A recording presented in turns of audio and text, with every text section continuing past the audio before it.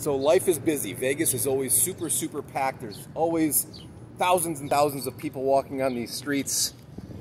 And it's Memorial Day. And I think it's important that we take a moment to stop our busy lives and remember the things that are really important. And to the men and women who gave the ultimate sacrifice, we want to honor them. And for those other servicemen and women, we want to say thank you for your service. Pause whatever you're doing and give thanks. Thank you. Happy Memorial Day.